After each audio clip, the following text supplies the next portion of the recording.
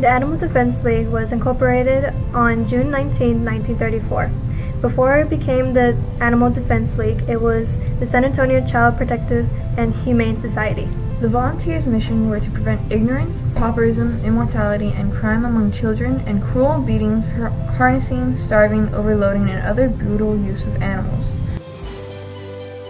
The main campus is 12 acres, and at any given time, the ADL can have up to 150 dogs and 50 cats.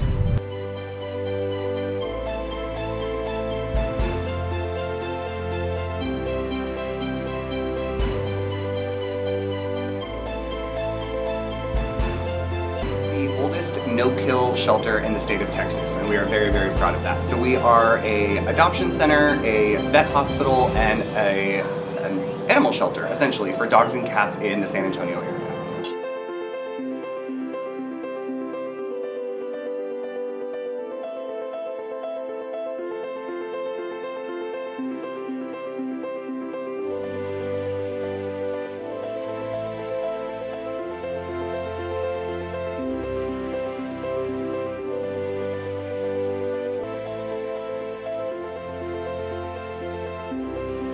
Is essentially to treat these dogs and cats that are without homes as if they were our own, with compassion, love, medical treatment, and all the things that a pet in a home deserves while they're with us until they get that forever homes.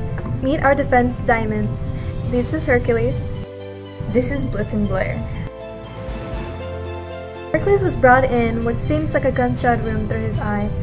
Even through his pain, he is still one of the most loving and goofy dogs at the shelter.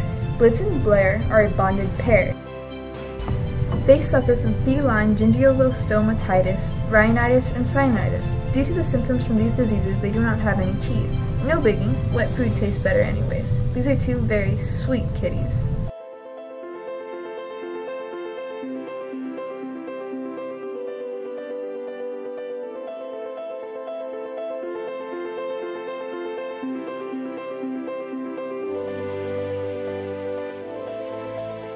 Consider the Animal Defense League when looking for your new best friend.